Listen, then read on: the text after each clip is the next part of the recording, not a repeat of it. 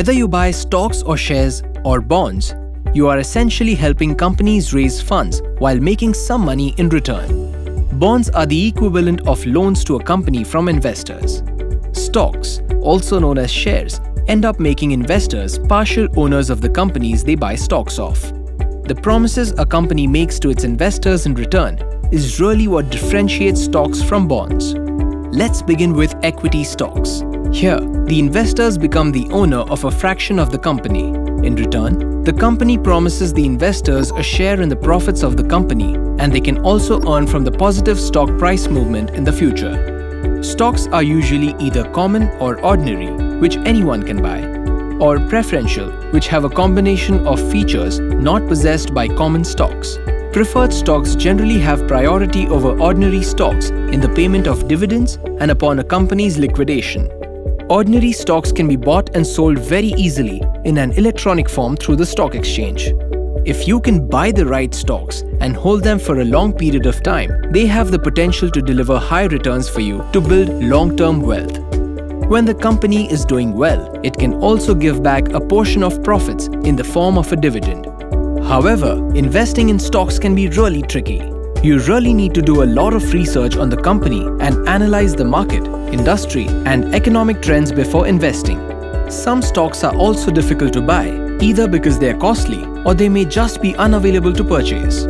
Despite studying and understanding everything about the company, an overall bad market sentiment could still result in stock price moving down. So the prospect of earning high returns comes with the downside of being exposed to quite a bit of risk and uncertainty.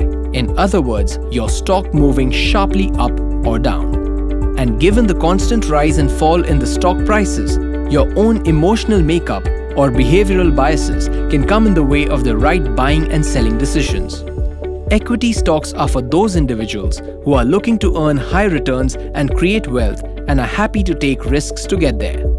Now, let's look at bonds, also known as fixed income securities.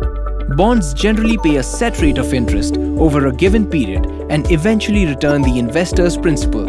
This happens with companies raising money from investors by issuing debt securities such as debentures and bonds, or with the government issuing bonds. Bonds come in many forms as well. Some have fixed interest rates, some have floating interest rates based on market movements, and some have zero interest rates but come with a higher repayment value. You may also come across treasury bills, which are types of fixed-rate bonds issued by the government for a very short period of time. They usually carry very little to no risk. You may also have heard of another type of bonds issued by the government called gilts. Their prices can fluctuate in the short term but are usually steady over the long term. Gilts generally come with no credit risk because the government will always pay the investors back. So with less volatility in the bond market, you can choose to invest in bonds to earn steady income. Another advantage is that companies have a contractual obligation to prioritize payments to bondholders in case of bankruptcy, which also reduces your risk as an investor to an extent. The shortcomings of bonds include not having high return potential such as equities and potential penalties being charged on early redemption. Before buying a company's bond, it is important to evaluate its credit rating. A company with a low credit rating may offer a high interest rate but carries high credit risk, the risk that the company may default on payments to its bondholders. So, when investors buy bonds, they need to be careful who they are lending their money to. Fixed income securities also face interest rate risk. If interest rates rise, the price of the previously issued fixed-rate bond reduces because investors, if they wanted to, could have potentially earned more value out of newly issued bonds. Similarly, if interest rates fall, older bonds can become more valuable because investors cannot see the same value in the newly issued bonds.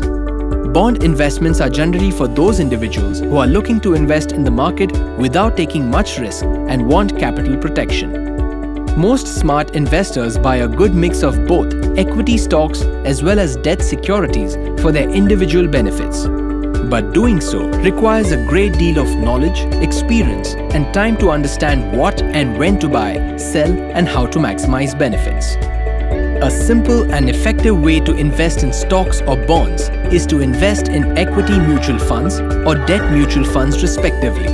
This will help you gain from these asset classes at much lower levels of risks due to the benefits of diversification. You may consult an investment advisor to understand how you can also gain from investing in various types of mutual funds. Mutual fund investments are subject to market risks. Read all scheme-related documents carefully.